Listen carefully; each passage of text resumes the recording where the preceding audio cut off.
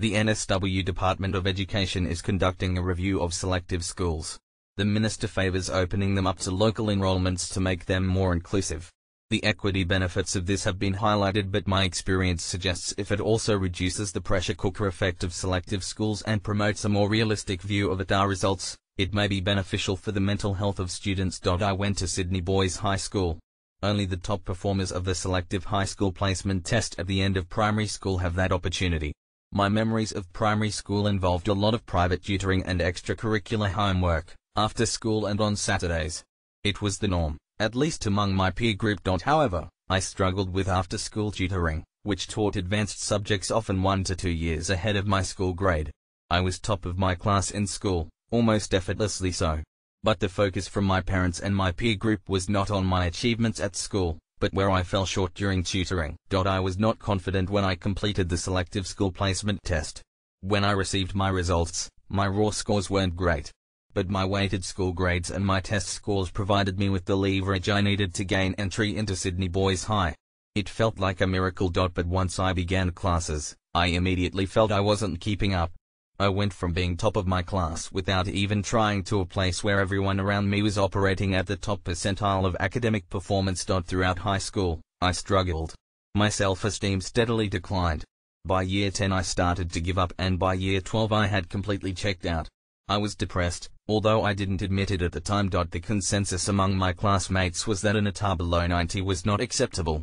It horrified me to envisage a score of even 80. I looked back on this with incredulity. I made the decision to drop out and reattempt year 12. I dropped out again. Then, once more. The depression had taken over and exhausted any motivation I had left. I didn't finish high school. Fast forward 3 years. I gained entry into Macquarie University through its mature age pathway for those over 21 and was accepted into a Bachelor of Arts, Psychology.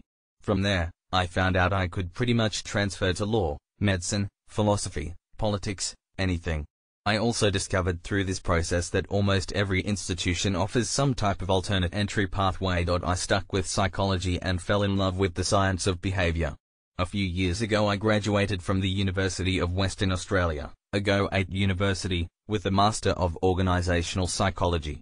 I registered as a psychologist the following year and worked in consulting in the corporate sector. Many who come from immigrant backgrounds are often put under military-style pressure to perform academically. But academic success doesn't matter if your well-being is at risk. By definition, most don't receive an ATAR of 90+. They receive a score closer to the median of 68. To all those who may not have achieved the score you were hoping for last year, or perhaps you didn't even get one, like me, celebrate your strengths and know that no doors have closed for you. Your ATAR is a speck of dust in a lifetime that won't be defined by this number. You are not a failure. That a single test can dictate your entire future is an overwhelming thought. Fortunately, it is not true.